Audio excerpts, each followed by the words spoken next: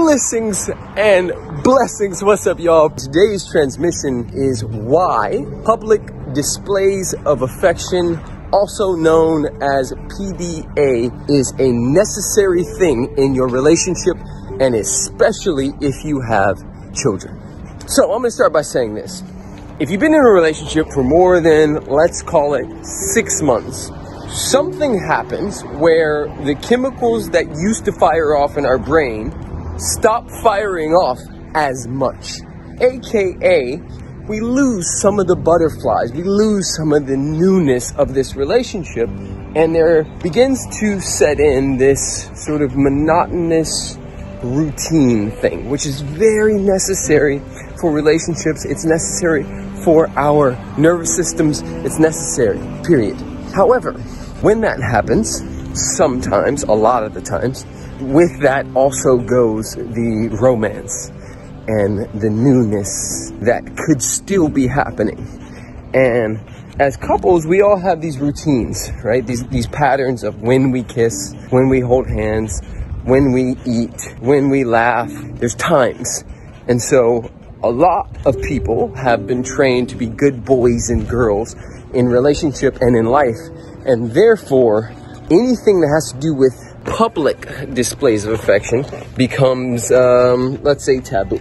And so with that said, the reason why it's really important to continue to have public displays of affection is because it's like rewiring your brain to create sexy time, newness, aliveness. 9 out of 10, the place that it happens in can't happen again in the same way at the same time, etc., etc. So it's all new.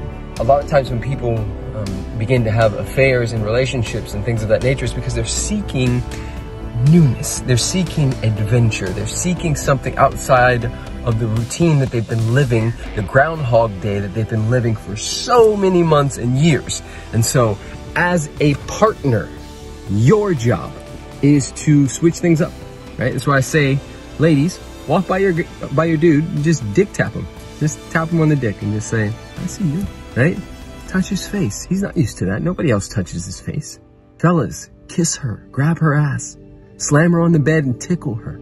Stop her in the middle of the grocery store and just say, you are so damn beautiful, and kiss her on the lips and slide a little tongue in there. I'm telling you, this is how you do it. Leave a comment below if this resonated. If you are new to the family, new to the tribe, and you're watching this on YouTube, click that red subscribe button. If you're watching this on IGTV or Facebook or anything of that nature, click like first, then please leave a comment, even if it's just a smiley face or a heart. Blessings and blessings from my heart. I hope this resonated. Peace.